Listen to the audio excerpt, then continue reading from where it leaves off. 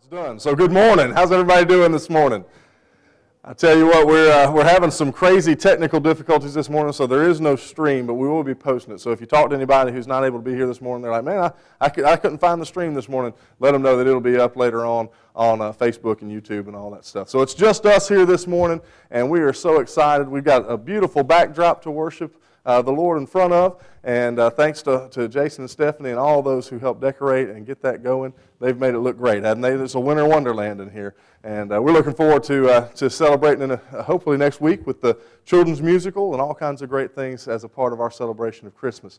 As you see around the room, we've got some candles set up that are in memory and in honor of several folks that are part of our church family. And so I think we've still got a few more. If you'd like to still put one in, just fill out one of the envelopes back on the Welcome Center and let us know about that, and we'll take care of you. We're so glad to have you here this morning. We're so glad for those of you that are visiting with us, some for the first time. We hope that you have a great time with us this morning, worshiping the Lord, hearing His Word, and just being together with some great folks. So we don't, in COVID times, we're not able to do our welcome time like we used to, but hopefully you'll get a chance to talk to each other and have a good time of fellowship just for a few moments as we wrap up our service in just a little bit. But in the meantime, let's get ready to worship the Lord together, and I'm going to ask Grayson to come up and lead our invocation this morning.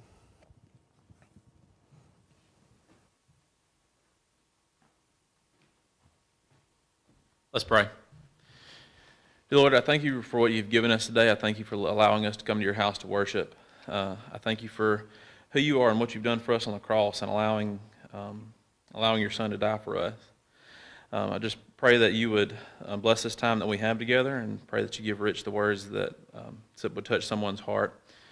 Pray for those who can't be here with us this morning, whether they be sick or any other circumstances. And I'd like to pray for the Deer family as they're going through this time of loss, and just let them know that you are the Lord, and that this is all part of your plan and for your good, and just place your hand of comfort upon them.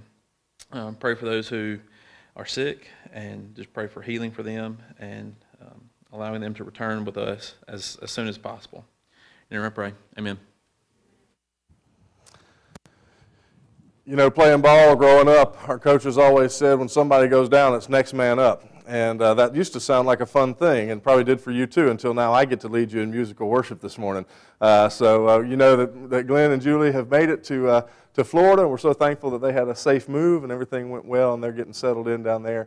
And Thomas was ready to lead for us, but then they had to quarantine, and going to be quarantined until baby Reese is born here just in a few weeks. So praying for them and praying for y'all, because you're going to have to sing really loud to overcome what's going on up here, all right? So, but we're excited to get to at least give it a shot. Thankfully, God doesn't judge us on what our voice sounds like. Amen? All right, some of you are with me. So let's begin our service singing this morning. We will sing, "Oh, Come All Ye Faithful." If you would, stand with me as we sing the first verse. Oh, come all ye faithful, joyful and triumphant. Oh, come ye to Bethlehem. Come and behold Him, born the King of angels. Oh, come, let us adore Him. Oh, come, let us adore Him. Oh, come, let us adore Him, Christ the Lord. Amen. And please be seated this morning.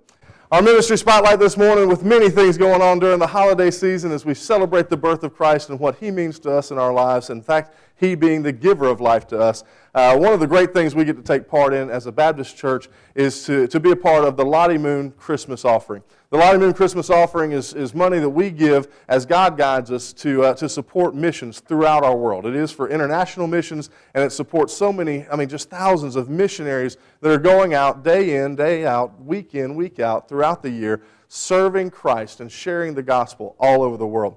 We'd like for you to take a look. This video is about 5 minutes long. It's a little bit longer than normal, but I want you to see some of what, when we give to Lottie Moon, some of what God uses that money to do. So take a look at our screens. Nani amewahi shikwa na polisi? Nani amewahi kuliona chawa? Nani amewahi lala njaa kwa street? Nani amewahi dhulumiwa kimapenzi ama anajua mtu amewahi dhulumiwa huko street? Kudhulumiwa kimapenzi. Whenever I was hanging out with the boys, people would come to me and be like, you know, these boys are dangerous. You know, these boys are going to hurt you. You know, you shouldn't be here. And they're just despised by everyone. Only a few understand that these are just normal children who have been forced to the streets with different circumstances. They're not loved. They're actively insulted and abused and kicked. Show them love, and they will respond with love. Show them a bad attitude, and they will repel from you. They are just children.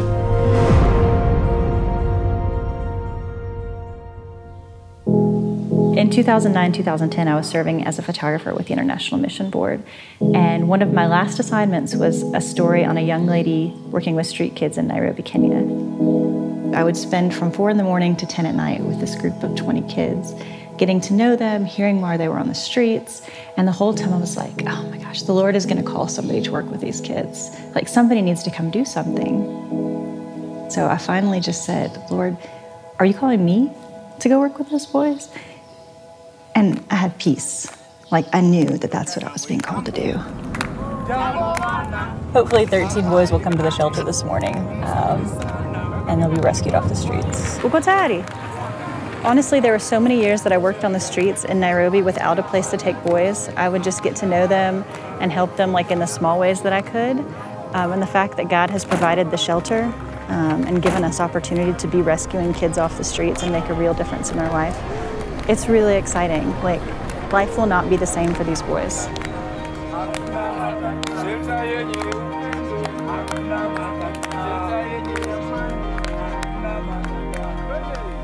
And Naivasha Children's Shelter, our mission is to rescue them from the streets, to help them to be rehabilitated, to get off drugs, to go through trauma counseling. And as much as we see that these kids need food and they need education and they need a bed to sleep in, they do. They need all of those things. But what they really need is the love of a family. They need to belong somewhere. They need to be well cared for. They need to know that they're loved. And we show them that through the love that the social workers give them here. We show them that by pointing to the love of Christ, and we show them that by putting them back in their family, where they belong, with people who love them.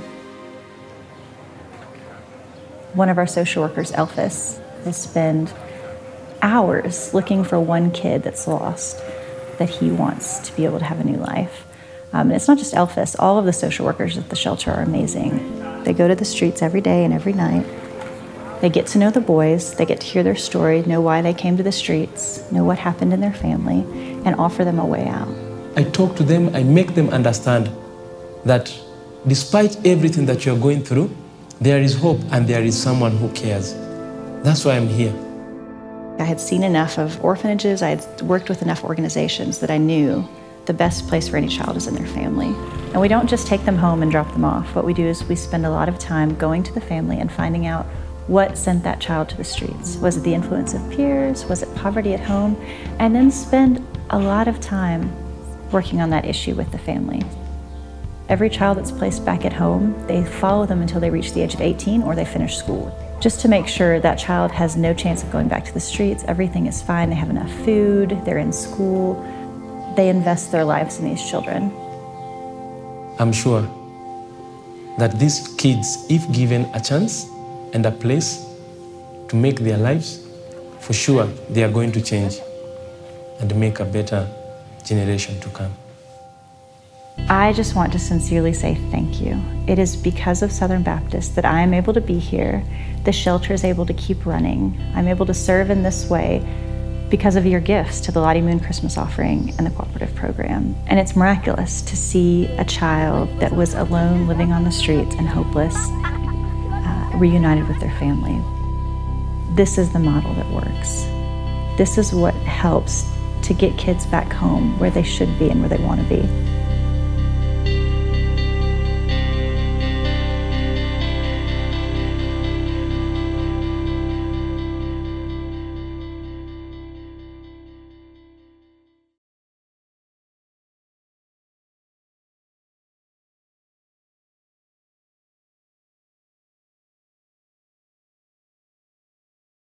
So much of what we celebrate at Christmas involves the joy of children. And through whether it be Operation Christmas Child, as we participated in last month, and as we're excited to know that the gospel will be going out through small boxes of gifts all over the world, but also through the Lottie Moon Christmas offering, we have an opportunity right here in Harrisville to impact children around the world. And you may say, well, I don't see how my money goes from here to there. And you know what? That's a matter of faith. That's a matter of trust. We believe in the IMB, the International Mission Board, that they do send that money to the missionaries that need it, resourcing them and supplying them what they need to be able to do the things like what we've seen this morning on the screen. I'd encourage you this week as we pray for the Lottie Moon Christmas offering, as we pray about what our part of that will be. We have our church goal, but what your parts as an individual or as an individual family will be. I'd encourage you to take a look. Just Google Lottie Moon Christmas offering and you'll find their website. There's several more videos like that. We'll be playing a few more here the next couple of weeks, but I'd encourage you to take a look at those, even daily. They have enough for a week there, from a Sunday to a Sunday, and maybe you would take this week to pray about how God would lead you to support these missionaries in the Lottie Moon Christmas offering. God's given us so much. He's blessed us in so many ways, and we have so much here in our country. Even though our times, like the rest of the world, are tough right now, we are still blessed financially in so many ways. And one of the great things He does when He blesses us that way is He gives us the opportunity to turn around and use those gifts to serve Him and to draw people to Him as well. Another way we get to do that at the first week of each month is we celebrate our birthdays and our anniversaries here in our church family. And one of the ways we do that is as we sing happy birthday and happy anniversary to you this morning, we give you the opportunity, we invite you as you're led to come down and just give a little offering. This offering goes to help folks right here in the Harrisville community right during this time of Christmas. So this month, if you've got a birthday or an anniversary and you'd like to give this morning, as you stand and as we sing together, you come on down the aisle and put your offering here in the little church bank. Happy birthday to you. Happy birthday to you. Happy birthday, God bless you. Happy birthday to you. Happy anniversary to you. Happy anniversary to you. Happy anniversary, God bless you. Happy anniversary to you. Amen. Now please be seated. All right, we come to a time when we talk to our elementary guys and girls and give a chance to speak to them especially. And so all of you young guys and girls that are here with us this morning, we're glad that you're here. And I know that this has been a crazy, crazy year. And it just seems like it keeps getting crazier. And we've just got a few more weeks, and you just wonder if the fourth quarter is going to be tough, right? I mean, if there's going to be more things coming. And sadly, it may be. But here's the thing. Especially when we're going through hard times, God has given us who He calls a wonderful counselor. Do you guys know who that is? It's Jesus. And Jesus then, in turn, after He came and did what He was doing here on earth and died for our sins, He promised a counselor to come in addition to Him, and that was the Holy Spirit, and that is the Holy Spirit. But God gives us counsel. What does that mean? What does it mean to have counsel? Well, we all, no matter what we're going through, no matter whether things are good, whether things are bad, whether we're the most talkative person in the world or whether we barely ever say a word, we all are built to need someone to talk to. We're all built to need someone to listen to us and someone to, when they listen to us and as they love us, to give us good advice and to help us deal with the things that we're dealing with. Now, you guys and girls, you know that you have those folks in your parents and in your brothers and sisters almost all the time, right? You have folks in your life, you have teachers and maybe coaches, and you have people here at our church that teach Sunday school, that lead children's choir, that do all kinds of activities. You've got people who will listen to you, and when you ever have a problem that you'd like to talk to anybody about, you can go to those people. But do you know what? We can only help you as much as we can help you.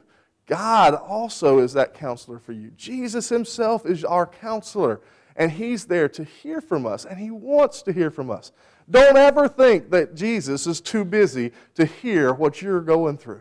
Don't ever think that He's too busy to hear when you're excited and celebrating something or when you're struggling and having a hard time with something. He died on the cross to show just how much He loves you and how much He loves me. And He always is here to listen. So we can talk to Him in prayer. And you say, well, wait a minute, I don't know if He's listening. He assures us, He promises us that He's listening to everything we say. And in fact, He knows it even before we say it to Him, but He still wants to hear it from us. So I encourage you guys, use the folks in your life that you have to talk to. And don't forget that Jesus is also there to be your counselor. Let's pray together this morning. Lord God, we're thankful that You love us. We're thankful this morning that You care for us and that You sent Jesus to the cross to die for our sins. And that You rose Him again on that third day, that we might not have to fear all the things that come with sin, but we see that You're powerful over it all. God, we thank You that in the midst of all of that power and in the midst of our salvation and our opportunity for salvation, God, You give us and You are our counselor. Lord God, as we talk about that later on this morning in the sermon and as we live our lives, help us to always rely on You. Help us to always share with You what You already know is on our heart, but thank You that You want to hear it from our very voices and from our very hearts as well. Lord God, this morning, help us to not miss the wonderful counselor that You are to us. In Jesus' name we pray. Amen. All right, this morning we're going to continue singing.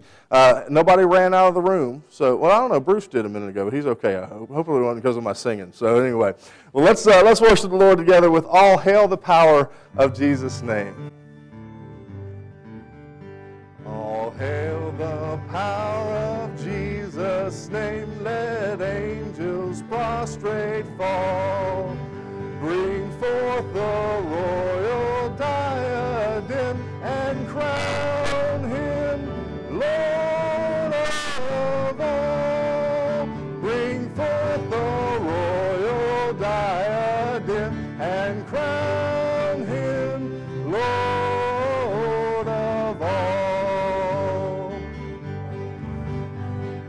Chosen seed of Israel's race, ye ransom for the fall. I'm off.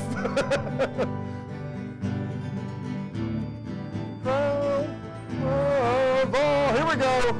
Hail Him who saves you by His grace, and crown Him Lord of all.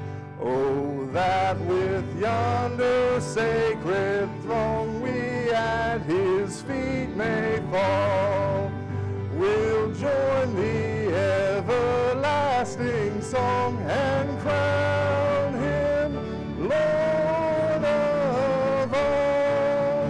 We'll join the everlasting song and crown Him Lord of all.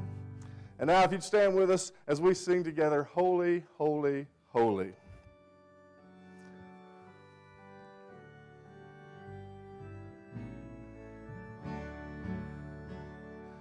Holy, holy, holy, Lord God Almighty. Early in the morning our song shall rise to Thee. Holy, holy, holy, merciful and mighty, God in three persons, blessed Trinity. Holy, holy, holy, all the saints adore Thee, casting down their golden crowns around the glassy sea.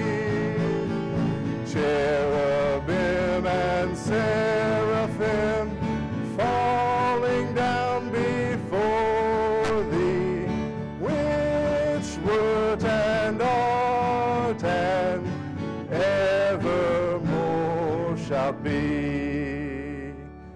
Holy, holy, holy, Lord God Almighty, all Thy works shall praise Thy name in earth and sky and sea. Holy, holy, holy, merciful and mighty, God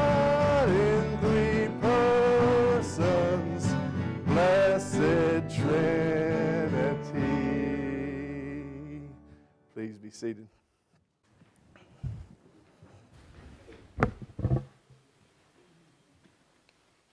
Let us pray. Our Father, as we come to this portion of our service, Father, where we offer up our tithes and offerings, we just pray, Lord, that you will instill in our hearts, Father, to do as we see fit to do in our own families. And, Father, we just know that these tithes and offerings, Father, we just lift them up to you and just pray that you'll take them and use them as you see fit here at our church. And, Father, as well as this offering and tithes, we just lift up those that are in our church this morning, Father, they're hurting. Father, the Deer family. Father, our church and our community has lost a pillar of our church, Father, and we just lift them up to you and just pray that you'll just, in some form or fashion, touch them. Father, just comfort them during these times. We have so many more that are sick in our community. I lift them and their families up to you as well. These things we ask in Christ's name. Amen.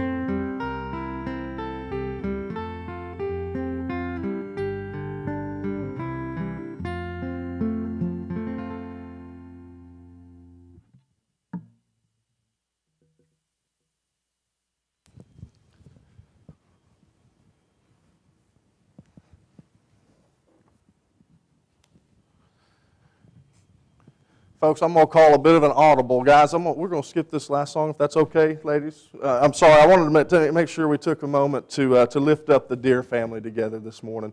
As many of you have heard, Miss Betty Deer passed away a little after 7:30 this morning. And it's been just a very tough year, and more than that, but especially this year with all that's been going on and her continuing illness and her decline. Just been a terrible, terrible time for them. We know Mr. JP and Eric and Chet and all of their family have been expecting this for some time. Sadly, that's part of the diagnosis she was given many months ago. But it doesn't make it, even though they were expecting it, doesn't make it any easier. It hurts just as much to lose a mom, a grandmother, even a great-grandmother. And so we want to just have a moment this morning to pray for them together. And to lift them up. Of course, during COVID times, ordinarily, if it was quote-unquote normal times, we'd all take the appropriate time and go and visit with them and things like that. COVID makes that tough, and that's one of the things that hurts our heart about these times in which we're living. But I would encourage you, as these days and weeks come, as you continue to pray for the family, that you would take a chance to visit appropriately, to maybe share a meal, whatever is needed. I'm sure that we'll be putting out some information and getting some things organized to help them out. But especially for Mr. JP, as he has lost the love of his life, and one that he has done so much to care for after she did so much for a long time to care for him. But continue to pray also for Eric and Chet and their families as well. Let's go to the Lord in prayer this morning. Father God, we love you, and Lord God, we are thankful that Lord, you are on your throne. And God, because you're on your throne and you have shown yourself throughout eternity to be trustworthy, God, we can take comfort in the times in which our hearts hurt. And God, our hearts hurt right now in the loss of Miss Betty Deere, one who was such a pillar in our church for so many years, who did so many things in our community, and who did so well with her family as well.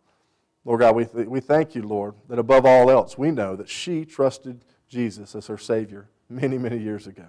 And so this morning, we don't have to question where she will spend eternity. And if we have also put our faith in Jesus, we don't have to question whether or not we'll see her again. Well, Lord God, this morning, we know that our hearts are grieving, and even more so, her family's hearts are grieving. So, Lord, would you bring comfort in our time of loss? There's so many that are sick right now, so many that are struggling with COVID, and so many other deals in their lives that they didn't ask for, but they're dealing with day by day.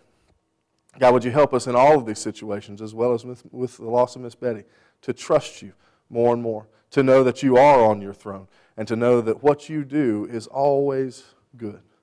We sometimes often don't understand it. But Father, it's always good. And we trust that this morning. We praise you, we celebrate you because of who you are. Not because you make us feel good, but because you are perfect, you are holy, you are creator and sustainer God. So Lord God, accept our worship this morning and all that we've sung and our prayers, our time now to listen to your word. And Father, also help us to worship you as we serve the Deere family and many others who are struggling. We love you, Lord. We thank you that you have sent us Jesus. For it's in his name we pray. Amen. Of course, as you continue to lift them up, remember all those that are quarantining and struggling with COVID right now. It's just, we don't know what these weeks, we didn't know that these weeks would be the way they've been, and we don't know what the coming weeks will hold. I want you to please pray for our deacons and our church leadership as we'll be meeting this afternoon for our regular scheduled monthly deacons meeting, but we will be discussing what's the best thing for us to do. And this decision, whatever God leads us to, he will lead us to it. I tell you what, you know, those weeks and months that we spent not being able to meet were tough. They were painful not to see people's faces and to get to be with you and even to, you know, give an air high five from 6 feet away or more and all those things that we do during, you know, social distancing and whatnot. But at the same time, you notice that this morning we're missing so many of our folks. And I've had several folks tell me that, well, they're going to be watching the stream, which I hate it's not working this morning just yet, but they just didn't feel comfortable coming in. So we want to do whatever God leads us to do first and foremost, and second only to that, we want to do what is best to protect our church and each other. So pray for us. Pray that God would continue to do what only he can do, and that is to deliver us through this crazy situation in this crazy year. He's still, again, on his throne, and he's not surprised by any of this. In fact, he knew it was coming, and he had already made provision for it. And that's what we start to talk about this morning in a brand new series that we'll be going through, Lord willing, for the month of December. And it's called, To Us a Child is Born. We know that throughout Scripture, in the Old Testament, God was laying the path, laying the groundwork, so to speak, so that people, his created people, would know their need for a Savior.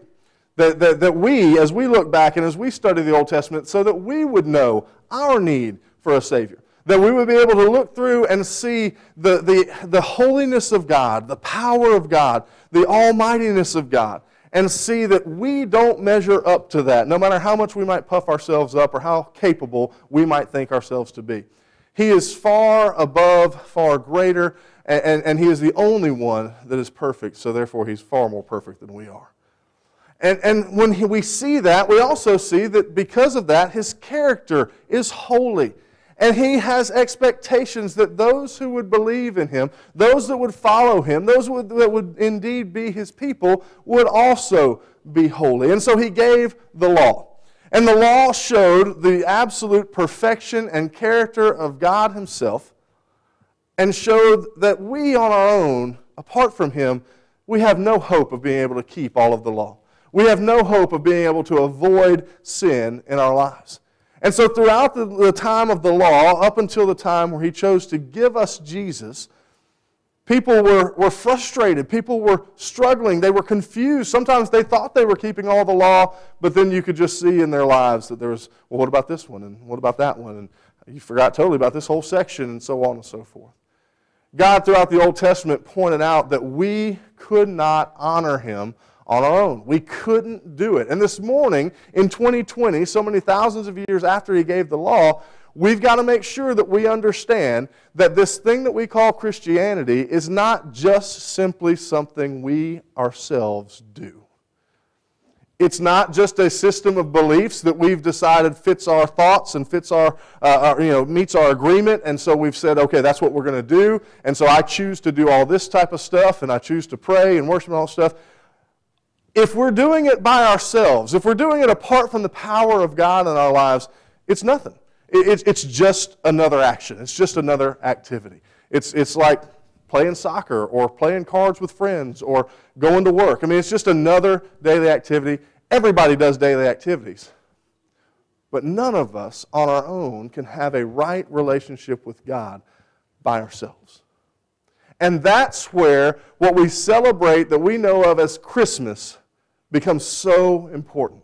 Because Christmas every year, and as we think about it throughout the year, it's not just about gifts that we give one another or receive from one another. It's not just about Santa Claus and Christmas trees and all the festivities. It celebrates the moment. It celebrates the action that God took to say, you can't do it on your own, and now you don't have to do it on your own. Because the best gift of Christmas, as we've said so many times before, and as we say often enough to where sometimes maybe we even take it for granted, the true gift of Christmas is Jesus himself. God gave his own Son that we might be able to know him. Even though we couldn't overcome our sin by ourselves, even though we couldn't honor God by ourselves on our own, he sent Christ into this world, and Christ came willingly into this world so that he could do what needed to be done. And he has called us to put our faith fully, truly, and squarely in him. And when that happens, it's no longer, we don't save ourselves. He truly saves us. Sometimes I think because we've had so many years in all of our lives that we've heard about how much Jesus loves us, and we're very familiar, most of us, with the story of what he's done. And those of us who aren't as familiar, we're getting more familiar because we have the Scriptures. We have an opportunity to hear about it. Sometimes I think that we just always have felt that and always have known some of that and heard about that sometimes we forget how desperate the situation was before Jesus was here. And the first verse actually that is the theme for this series that we're looking at, called To Us a Child is Born, is from Isaiah chapter 9, verse 6. I won't ask you to rise for this verse, but actually, no, you can stay seated for this one. I'll ask you to rise in just a moment when we read a full passage. Sorry, Grady. I gave you a false start there. But in Isaiah chapter 9, verse 6, we hear from the prophet Isaiah and from God himself. He says, "For to us a child is born. To us a son is given, and the government will be on his shoulders. And he will be called Wonderful Counselor, Mighty God, Everlasting Father, Prince of Peace." Isaiah 9:6 gave a promise that was being promised throughout history at that point, that there would be a Savior. And he describes him throughout the Old Testament prophets in so many ways. God tells us what this Savior will be like.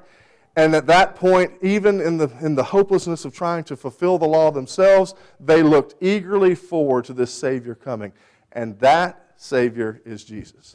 And so this month, this holiday season, this Christmas time that we celebrate, we get to celebrate the fulfillment of this promise. We get to celebrate that he has sent us a son. To us a son has been born.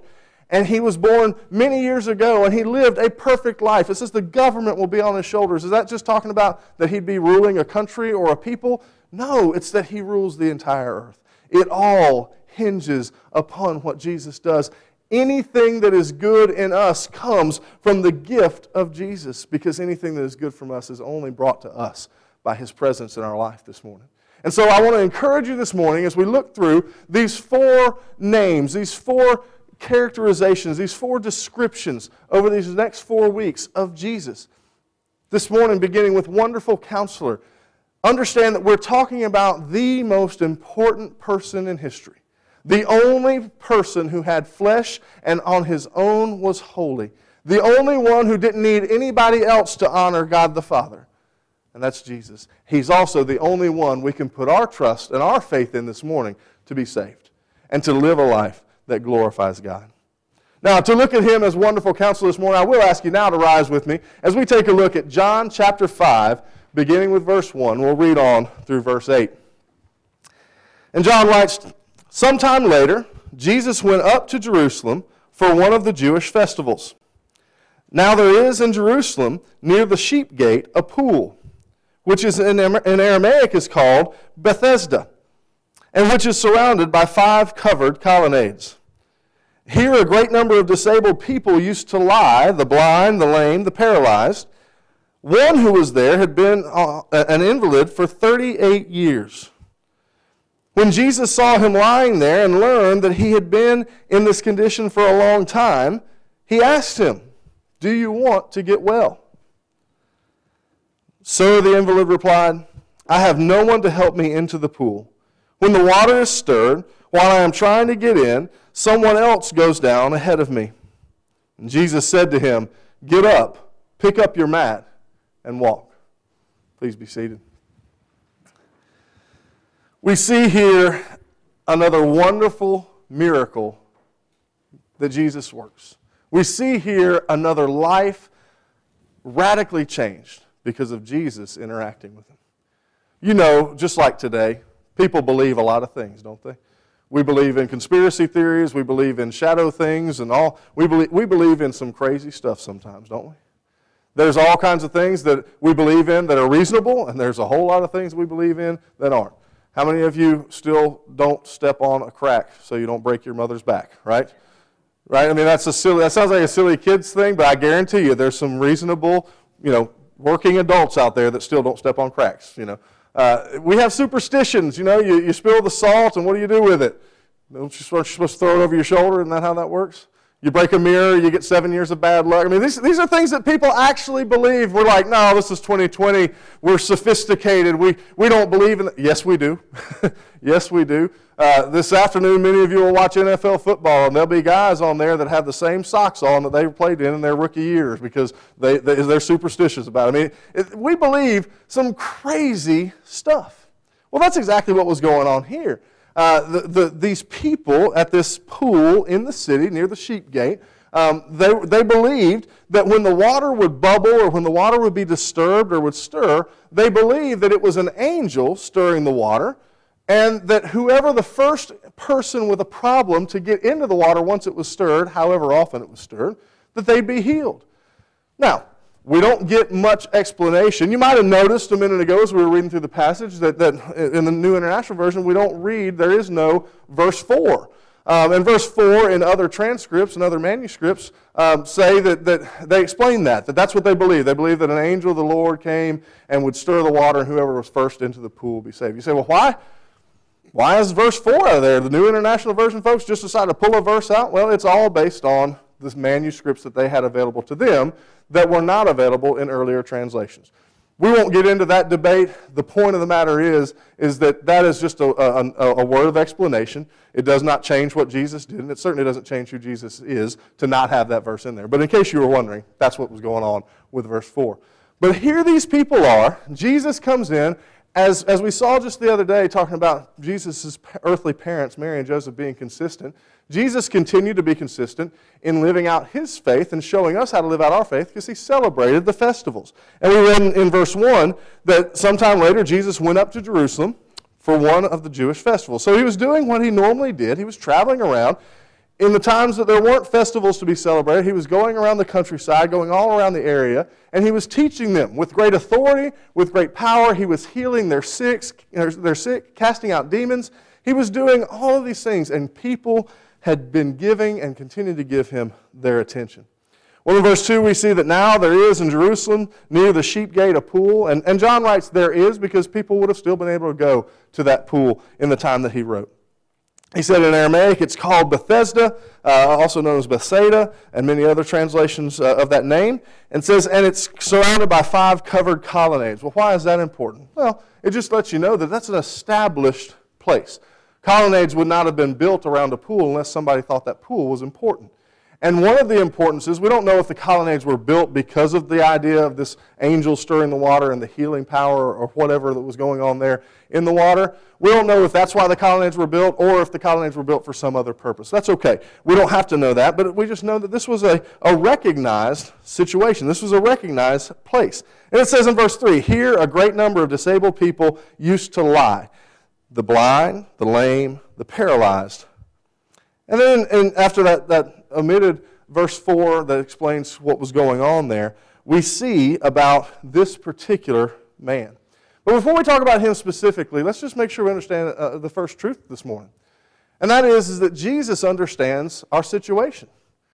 Right? I mean, Jesus understands exactly what we're going through. Sometimes when we struggle, sometimes when we're living our individual lives, it's easy for us to think that we're the only one that's ever experienced what we're experiencing.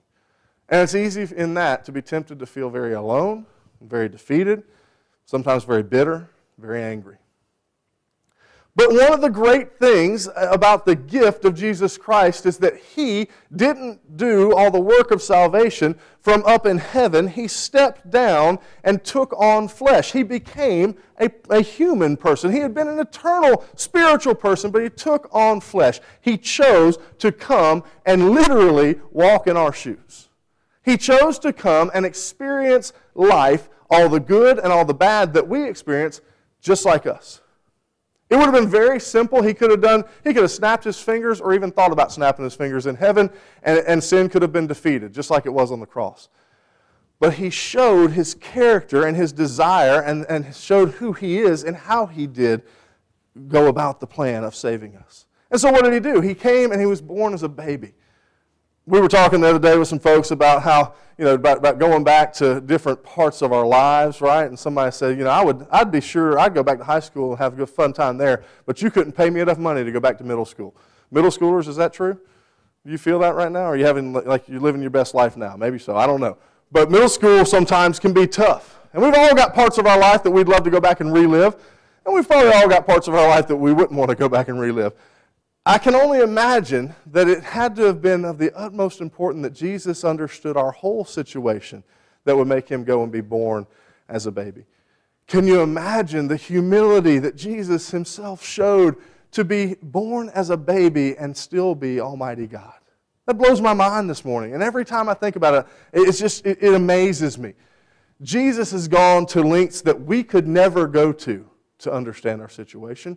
And I would contend to you this morning that He understands your situation and my situation more than we do, because He's greater than us. He's smarter than us. He knows more than us. He hears and sees more than us, and He understands at a deeper level than we ever will this side of heaven. This morning, Jesus understands our situation. There's nobody in this room, there's nobody that will watch the video of our service on the internet later on. There's no one who will ever live that is truly alone. And there's no one who ever can say that God hasn't paid attention to them, because we see at time after time after time and throughout time that that's exactly what God does. He does pay attention to us. He does understand our situation. He literally has been there and He's done that.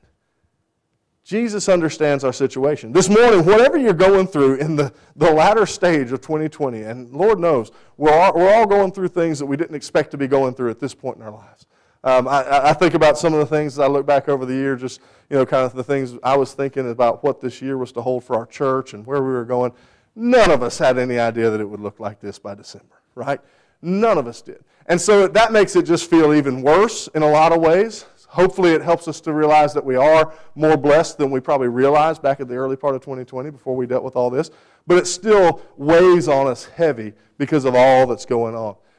No matter what that situation or our part in this situation of the world is as it is today, no matter what it is, Jesus understands. He understands. He is, as Isaiah told us, our wonderful counselor. Now, I know for a lot of us in America, when we hear about a counselor, when we have someone suggest to us, well, hey, maybe you should go talk to somebody, we look at that in some very strange, taboo ways, don't we? We think, well, no, I'm not crazy, right? I don't need to go to a counselor. No, I got this. I just need to work harder. I need to pull myself up by my bootstraps and things like that. Well, guess what? There's nothing wrong. In fact, there's everything right to having a trusted person to talk to. And we see that because Jesus is our wonderful counselor, and he set that example. I would encourage you that there are things that you will go through in this life that you can always, all of them you can talk to Jesus, but there's some things in your life that you need to go talk to an objective party about. Certainly talk to Jesus, but understand that in addition to him being our wonderful counselor, he has put some pretty good counselors, not as good as him, but some pretty good counselors in our path as well. And we ought to take that as an opportunity, not look at it as some badge of shame or something that makes us less than. The fact that Jesus has created the family shows us that we all need to have somebody to talk to. That's why when we see someone who has been widowed, it's sad because now they don't have that person in their life, right? They don't have that one that's been with them many times for a lot of years to be that sounding board, to be that voice of reason, to be that voice of encouragement, sometimes that voice of correction. It's sad to see that because we're built to have that. And Jesus meets all of our needs, including being our counselor. No matter who you talk to, it's better when you talk to someone who understands your situation. And because Jesus understands your situation and my situation every time, every situation, better than anyone could, that's why he's a wonderful counselor. And that wonderful doesn't mean like, hey, how you doing today? Wonderful. We fake that a lot, don't we? Oh, I'm doing great. No, it means wonderful, meaning he is an amazing, an awe-inspiring counselor, and he is the only one who is at that level of counsel for us. He understands our situation. And so when we talk to other people, when we have other counselors in life, we need to make sure that we help them understand our situation. Jesus deals with us in truth throughout all of our situations. He understands them, and so what we hear from his word and what we hear from what he does in guiding us in our lives, we get the best advice, the best commandments in some cases that we can get. So for this man, it says in verse 5 here that there was a man who had been there as an invalid, or who had been an invalid for 38 years. This man that day is lying by the pool. And he's lying like many people who could not fully function physically would. He's got a mat, dirty, dusty, not comfortable in any way. And he's literally lying on a mat so that he wouldn't be lying on the stone floor. And so he's sitting there. He's unable to walk. Might have even had other ailments as well, including possibly blindness. And his only hope at this point, his situation is, he is waiting to hear and to see or to understand that the water's been disturbed and then do everything he can to get there. Have you guys ever had a claustrophobic moment? A few of you have. This is something that as I've gotten a little bit older, I'm not that old, but as I've gotten a little bit older, it kind of happens to me every once in a while, just maybe 2 or 3 times in my whole life. One time, though, was actually this summer when I had COVID. And I put my CPAP mask on to sleep, and I fell asleep and drifted off. And in my dream, I don't even know what the dream was, but I had to get out. I was stuck. I was confined. I was having that claustrophobic moment. And y'all, I'm thankful that I didn't destroy my CPAP machine and mask in the midst of ripping that thing off my head. I mean, it pulled my nose up. I mean, it was not pretty in the bed that night. But that moment of, when you're having that moment of claustrophobia and you're like, man, I got to get out. And you will do anything to get out. That's what this man's situation was. That's what this invalid's life was. He would get brought to that pool if he didn't stay there the whole time throughout each day anyway. We don't understand that he has a whole lot of people that are helping him. And so his only hope, and that moment, as soon as he understood that the water had been disturbed, it was a mad dash in every bit of limited ability he had to get up and get to the pool. That's where this man was. He'd been an invalid for 38 years. And Jesus, as he came to that place, understood that. In verse 6 we read, when Jesus saw him lying there and learned that he had been in this condition for a long time, he asked him, do you want to get well? Do you want to get well? Man, what a question. Sounds like a no-brainer, doesn't it? Here this man is in the situation that he can't get to the pool and has tremendous physical limitations and is struggling with hope, and he's struggling with all the, the possibilities of what he's going to miss out on and what he has missed out on for almost 40 years at this point. His situation was dire. His situation felt in many ways hopeless, and the only thing he wanted to do was to get well. When Jesus sees that he's there, knows his situation, he asks him what seems like a ludicrous question, right? Do you want to get well? I can just see the guy, if he was a little snarky like we are a lot of times in 2020, he'd be like, no, I'm just sitting here because, it's great scenery, right? Do I want to get well? No, I just really like the smell of this pool and all these sick people around me. I mean, can you imagine some of the comments that would come to this? I mean, when someone in your family, someone you love dearly, asks a stupid question, how do you respond, right? I wish I responded better than I do. That's a downfall on my part. And my girls will tell you about that. But this question, do you want to get well, came out of Jesus understanding this man's heart and giving him an opportunity.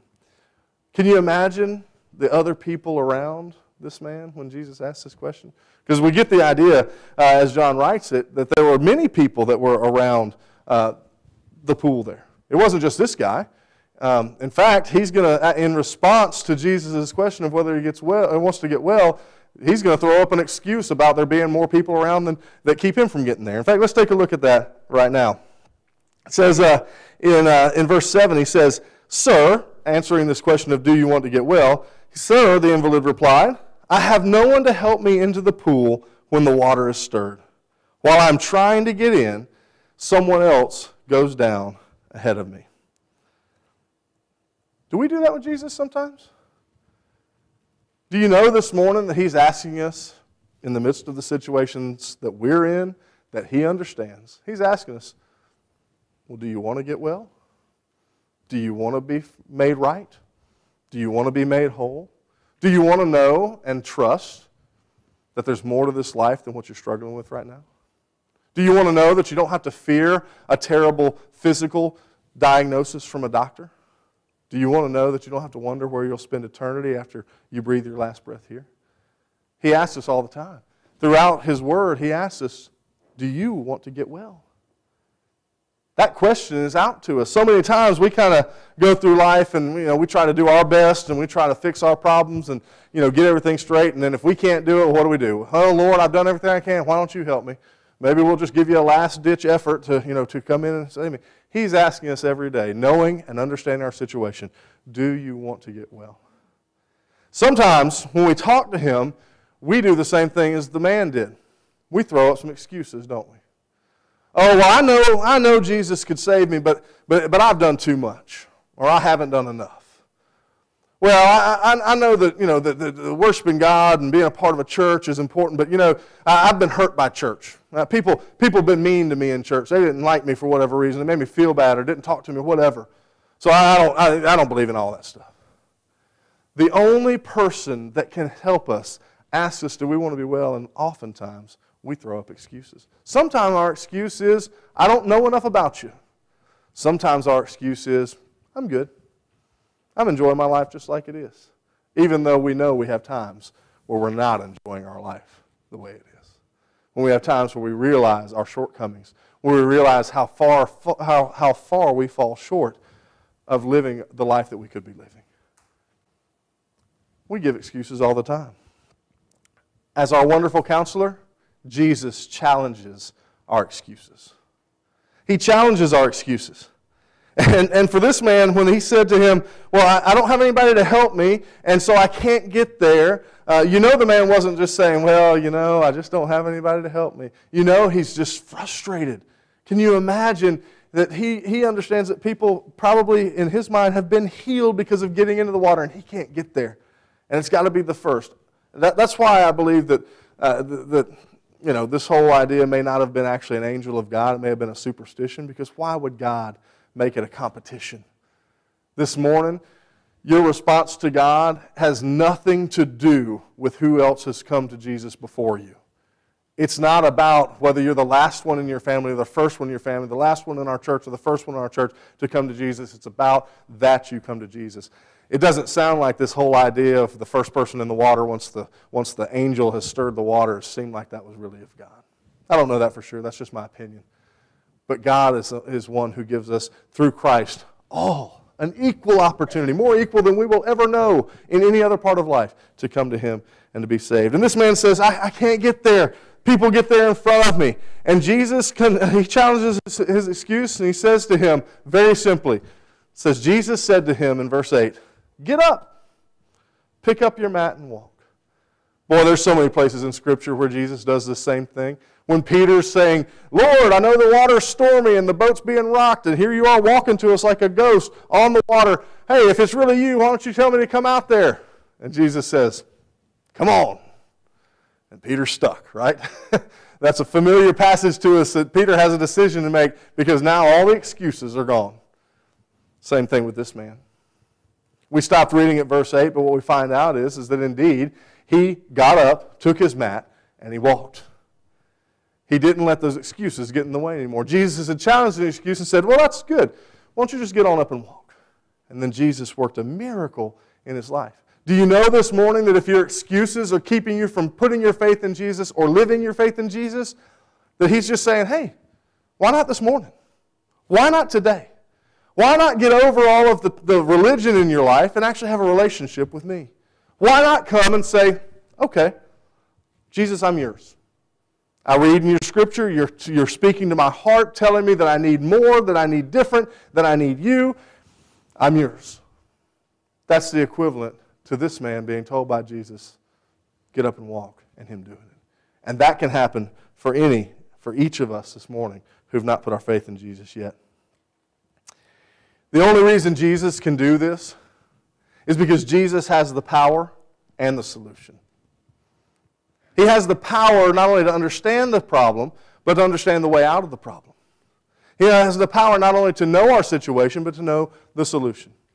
He has the power to be the solution. And He says to us constantly through His Word and through the Holy Spirit's work in our lives of convicting us and guiding us and pointing us to Him. He tells us, look, I am the way, the truth, and the life. No man, no person comes to the Father but through me. This morning, Jesus not only has the power and the solution, but He is the solution to your situation and to my situation and to our situation. We put our faith and our hope in a lot of things. We put our hope and our faith in election results, in the people who take office or don't take office. We put our faith in the people around us for so many different things. We put our faith in so many that are less than Jesus. Why would we not this morning, knowing that He has given Himself to us and is our wonderful Counselor, and He obliterates our excuses and gives us the solution, why would we live another minute not trusting in Him this morning? This morning I encourage you in just a moment as we have our time of invitation. Would you come?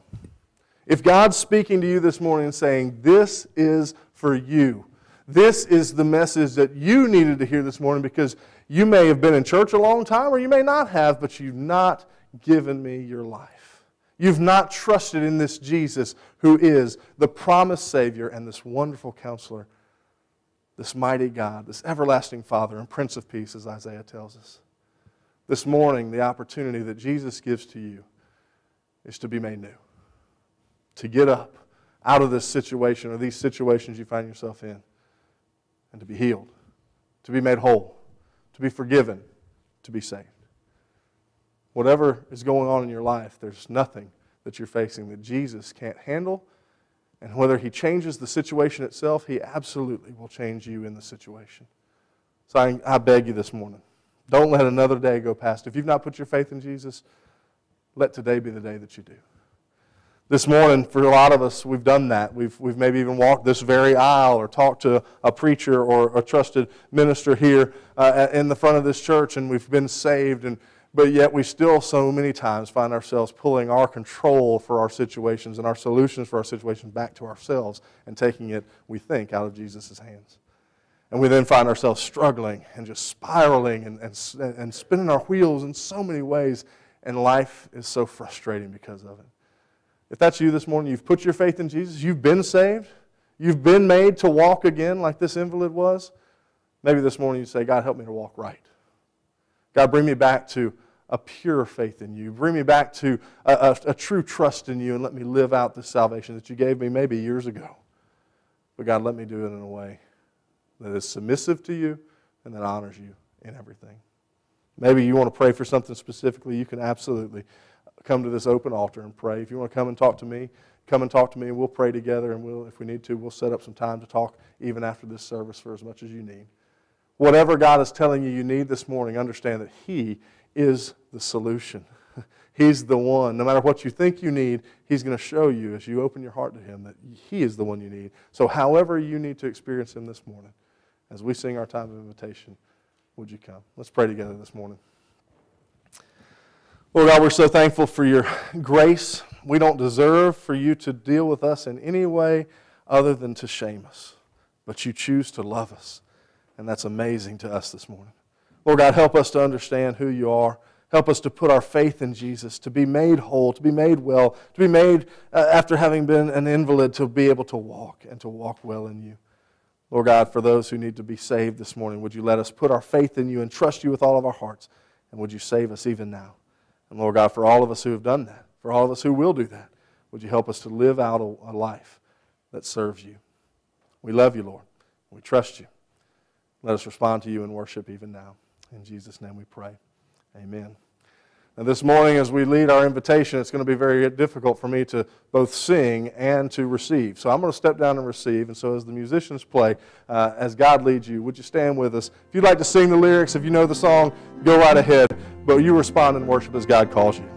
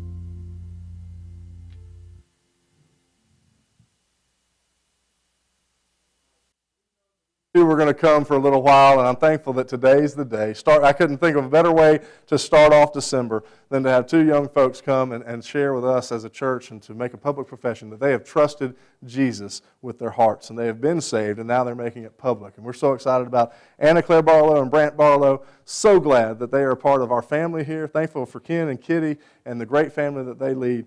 And we're so thankful for the two of them this morning and looking forward to being able to celebrate with them. So as we wrap up our service this morning in just a moment, I know you can't maybe come by and give hugs and all the fun stuff we normally do, but come and speak to these two great guys and girls, or great guy and girl, and let them know how excited you are that they have been saved and that they also are desiring to join Harrisville Baptist Church. So can we have a motion that they be received?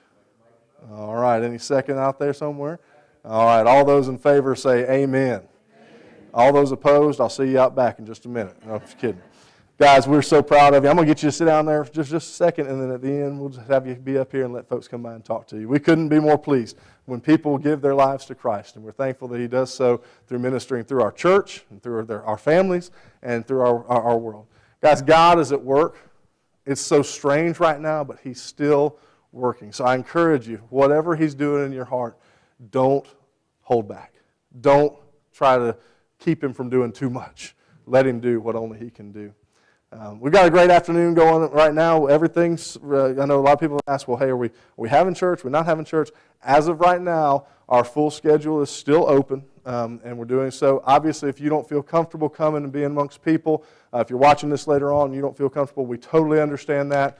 We want to make sure that we're meeting people where they are, but we don't want to keep people from coming who would like to come as well. So right now, as I asked you at the beginning of the service, please pray for our deacons and our leadership this afternoon as we meet together and see what we need to do in the coming weeks and just go from there. Pray for each of those men, because this is not a thing where I'm going to go in and tell them what we're going to do. This is going to be a thing where we all have been listening to God, we've been seeking His will in it, and we're going to talk about, okay, where is He bringing us? And we're excited to see God bring us together in that, in a way that will minister to you well. This morning we're thankful that we have had folks to be visiting with us this morning. I promise you the music, of course these guys are always great, but the singing part is usually way better. So if you came this morning, you're like, I ain't going to that church, that dude can't sing. We're in the process of hunting for someone to help us lead music as well as many other things in our church. So bear with us, but praise the Lord that it doesn't matter what we sound like sometimes, that we can still praise the Lord this morning. You guys got a special rehearsal? Okay.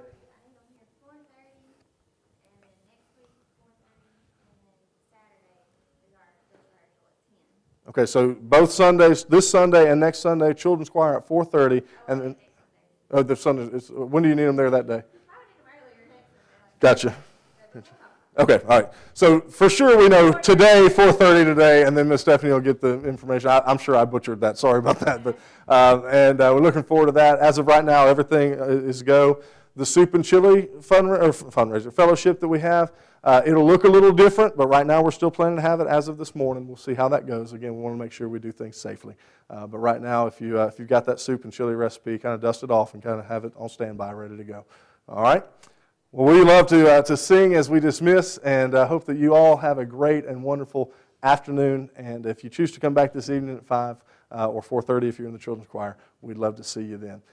Thank you for worshiping with us this morning. Let's sing together as we dismiss. I'm so glad I'm a part of the family of God. I've been washed in the fountain, cleansed by His blood. Join us with Jesus as we travel this sod, for I'm part of the family of God. Let her know that you love them and that you're excited for them.